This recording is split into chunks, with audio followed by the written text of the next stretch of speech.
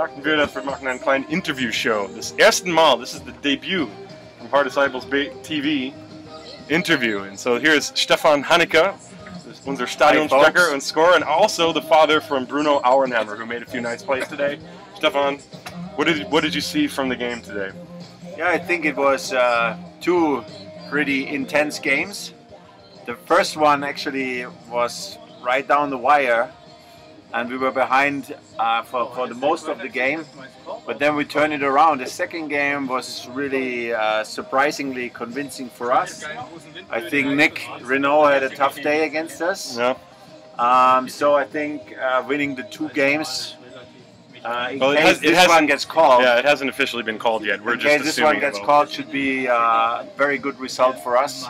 I spoke to some players yesterday, and they said, well, probably we should be happy with winning one. Now we most likely got two. So I think we're on a good way for the on the route to the playoffs. We now got two more games left, two more doubleheaders, one with Mannheim, one with Tübingen, and if we get another 4 wins, then I think we should be through.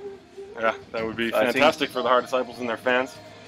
Just a quick update. As you can see, we had to switch from the main camera to the laptop webcam because it was raining. Suddenly, a downpour came on out of nowhere, and as you see, the field is just drenched in water. And Marcel Herring is coming. And here's Mark Major. Mark, you're live on TV. Peace.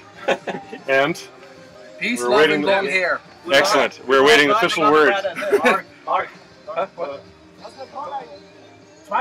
So we're still waiting for official 2 minutes. In 2 minutes, they're going to make the call. Take your shit and get out of here.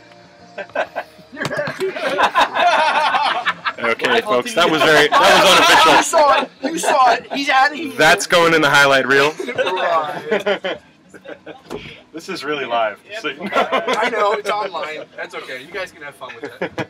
It's all my so in less than 2 minutes, it'll officially be 2 victories for the Haar Disciples. As the weather just took a turn for the worse, and there was nothing more to be done. It was all we could do to run and get all the equipment to a safe place before it was destroyed by wind and rain, and there was thunder and lightning. So it looks like that's going to conclude our broadcast, a truly entertaining one, at least the first rain delay I've ever had to do. So thank you very much to the Haar Disciples team, Haar Disciples fans, the Stuttgart Reds and their fans and team for making the trek from Stuttgart. It was a fun day of baseball until Mother Nature decided to take over. That's it from Haar. Final score, Game 2, Haar wins 7-0.